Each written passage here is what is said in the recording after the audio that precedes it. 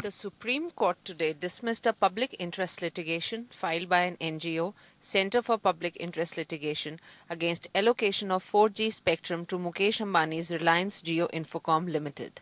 While the bench of Justices A.K. Sikri and R.K. Agarwal did not pass any orders on it, it directed the government to take appropriate steps and look into the matter of spectrum usage charge.